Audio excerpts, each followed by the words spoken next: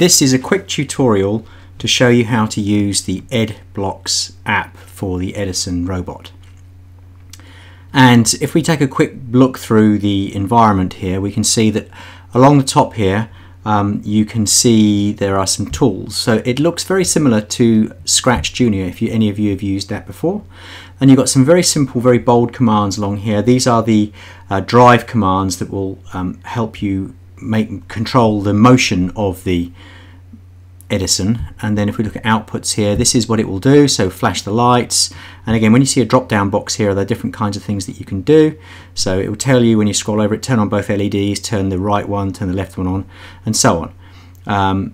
And then down here you can see it makes a sound or make a beep, and then you can actually get it to play individual notes and the length of the notes, and each one of these obviously has a value if you know anything about music, which I don't. And then whoops, right to here, and then you've got these options here. Now these green blocks are really interesting when you start getting, so don't think that just because you're using something that looks like Scratch Junior that you can't actually create something quite complex with Edblocks. You can. So if we come back to the outputs over here, this is a message, a broadcast message. This is basically says when I receive a blue message or a pink message or a purple message or a green message or whatever. So you can have it receive different kinds of messages, which are great if you're trying to create something with subroutines going on. And so what we can do here is wait until. So this is wait until I receive these messages here. So the ones I said before, sorry, I got that wrong. These are send a message. These green ones here is send a message, and then the wait until options here is these ones here is when I receive those 6 particular types of messages. And then obviously this will be wait until a certain time, or wait until a clap, or wait until I hit something. And then down here we've got the control, forever, then the repeat function here. So this block here would be a forever loop, it just wouldn't stop. And you use that with caution. So you can see how you can drag things down and they click together, which is cool. And to get rid of them if you make a mistake, you just drag it back up to the orange block and it disappears, and we'll get into making code in a moment. So let's come back to control. We looked at that. So repeat, then you've got wait until, and you've got a range of tools here. This one here, control again, repeat until, and then finally you can end your whole things, your codes, with a stop block. And finally we've got the start commands. So conventionally you've got the play button, and then you've got a whole bunch of other ones through here that you can do, which is, again, these are those commands. You can actually control it with a remote control as well, which is very simple to do. So start on a black, start on white, when I these buttons pressed, start on a clap, 1 clap, 2 claps, etc., or start an obstruction. So that's the overview of the interface, and as I said, you just simply drag these blocks down, but I'll show you how to do that in a moment. This is the space where you can create your code. So looking at these menus here, this is where you just drag these down. So we're going to make a quick little code here. What we're going to do is we're going to get our Edison to do a command. So I want it to move forward, and then I want it to turn right. Now when you see numbers down here, you can change these. Now this is duration in time. Can you see the icon here says time? So I'm going to let it go forward for let me see, 2 seconds, and I want it to turn. And this is where you can get some great estimation going on, because you want a 90-degree turn. Well, you've got to work out what that is in terms of time, and you can make it more accurate with different tools, which we could work out later. So let's say I want to make it do 0.25 of a second for a turn.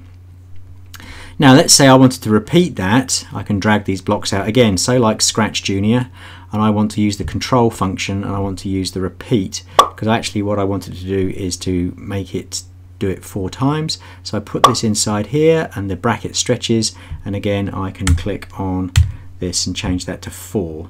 So now we've got this control here that says, let's finally finish this, let's come back to here, outputs, no, it's wait until, no, control, this one here. And to be absolutely correct, we can just put a stop command on the end here. So there's the full length of our code. So we're going to, when we click play, we're going to repeat 4 times, go forward for 2 seconds, turn for 1/4 of a second, and when you've done that 4 times, stop. And so that's our simple commands. The next thing we need to do is actually get that command onto the Edison computer. Once we've made our block of code, we now need to transfer that to the Edison. And Edison transfer their codes to their devices in quite an unusual way.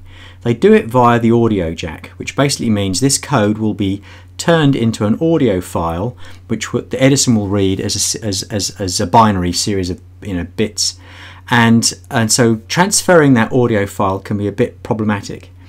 So you just need to make sure you follow some simple procedures here. The first thing you need to make sure is that your audio is set to maximum. So down on here, can you see I need to turn my audio up to absolutely maximum. It can't be just a little bit down, it's got to be the whole way up, 100%, otherwise the transfer might not be correct and then your program won't work. And then you need to click on Program Edison up here in the top corner, and this screen pops up, and you need to go through the 1, 2, 3 here. Make sure that the Edison is connected to the headphone jack via the EDCOM cable, and that's plugged into the underneath side, so the infrared cable is optical connection is connected underneath. The volume absolutely is at the maximum, and you need to look at this bit here about sound enhancement. So if you've got anything else that uses your sound drive, you need to make sure that they have been disabled. And then finally, and the most important thing here, is you need to press the record button on the Edison just once, and then when you've done that, you click on Program Edison. And if it works, you get a confirmation beep sound from the Edison, and then you unplug the Edison from the audio jack cable, and then you press the play button, the triangular button on the Edison, and your program will execute. It should work, it does work, but you just need to make sure that you followed those procedures to and troubleshoot those particular areas if your program is problematic.